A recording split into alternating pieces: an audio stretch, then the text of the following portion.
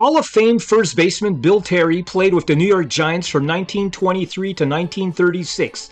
He also managed them from 1932 to 1941. He's the last National Leaguer to hit 400. He did it batting .401 in 1930.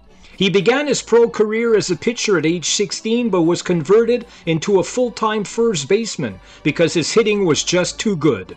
In his first full season as player-manager of the Giants in 1933, the team won the National League pennant and World Series. He became general manager of the Giants in September of 1937, resigned as manager at the end of the 41 season, but remained GM until the end of the 42 season.